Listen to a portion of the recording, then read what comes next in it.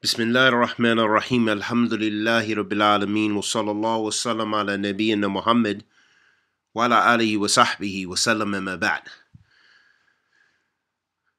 May Allah subhanahu wa ta'ala bless us with ilm nafi', rizqan tayyib wa amalan mutaqabbilan. May Allah subhanahu wa ta'ala have mercy upon our souls and bless us to practice the knowledge that Allah subhanahu wa ta'ala has bestowed upon us.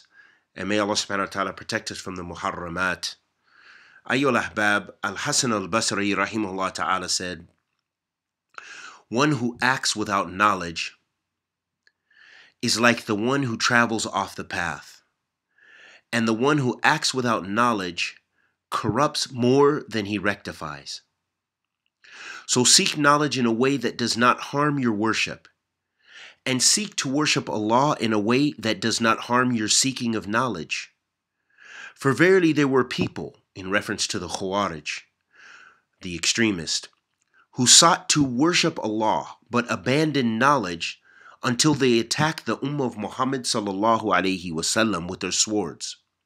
But if they had sought knowledge, it would not have directed them to do what they did. Ayyul ahbab, this statement of Hasan al-Basri, rahimahullah ta'ala, is very profound, and it has great relevance for us today. Because as the great Imam said, rahimahullah ta'ala, he said, one who acts without knowledge is like the one who travels off the path. And the one who acts without knowledge corrupts more than he rectifies.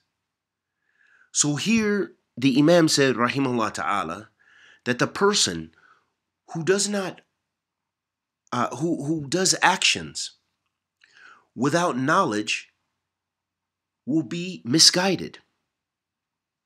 And in addition to that, and this was a statement which you will hear constantly from the ulama in reference to the Salaf, that they used to make this statement, that the one who acts without knowledge corrupts more than he rectifies. Yufsid akthar min ma yuslih. So the person who has no knowledge or little knowledge, and they try to command the good and forbid the evil, for example, more often than not, they do more harm than good, because they don't have the tools to distinguish between that which is good and that which is evil, or how to implement prohibiting evil. They don't have the fiqh fi din. So this is where you see the great harm in not having knowledge, and the danger of trying to act upon that which you don't have.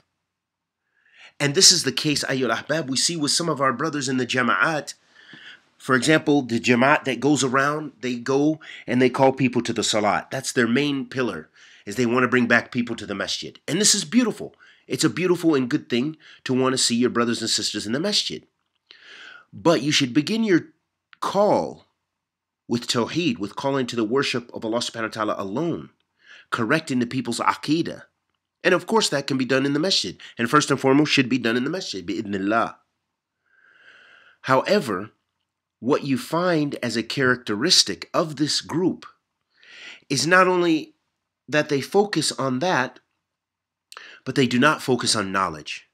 How many times have you seen their jama'at with new Muslims and people who have been Muslims their whole life for 20, 30, 40 years who have no knowledge, who speak, my dear respected brothers, today we're going to give bayan. Today we're going to talk about this. They talk about the same topic, and a lot of times the people don't even know what they're talking about, meaning the caller doesn't know what he's talking about. So this is the danger of acting without knowledge, because you don't raise a community based on ignorance. Nor can you, without knowledge, invite people to that which is good, because you do not know truly what is good and how to get there without the tools of knowledge. How many times have we seen brothers who were eager to lead the prayer, who maybe did not recite Surah Al-Fatiha properly, but yet they were the first person to try to push themselves forward. And I recall a true story in which we prayed when I was a new Muslim, and one of our brothers, may Allah forgive us in him and bless us in him, he was a fairly new Muslim himself, and there was people there who had memorized the whole Quran. However, the brother, when the people wanted to call to prayer, they allowed him to go, or he kind of pushed himself forward, and the people accepted that, thinking that it would be okay. But I will never forget that during the prayer, the brother had made a mistake, and the people said, Subhanallah, Subhanallah, Subhanallah, which is an indication, in accordance with the Sunnah of the Messenger of Allah sallallahu alaihi wasallam, if there's a mistake in the prayer, for the person to correct that mistake or be aware of that mistake. This is how you notify the Imam that he's missed something from the prayer. This brother was unaware of that, and he turned around during the prayer and said, and may Allah forgive us in him. But this shows you what? The danger of not having knowledge, that you can destroy your prayer. And the next point Imam Hasan al-Basri rahimahullah ta'ala mentioned in the statement, he said, so seek knowledge in a way that does not harm your worship, and seek to worship Allah in a way that does not harm your seeking of knowledge. For verily there were people who sought to worship Allah, meaning the Khawaarij, but abandoned knowledge until they attacked the Ummah of Muhammad sallallahu alaihi wasallam, meaning they attacked the Sahaba radiallahu ta'ala anhum ajma'in with their swords. But if they had sought knowledge, it would not have directed them to do what they did. Ayyul Ahbab, why is this relevant for us?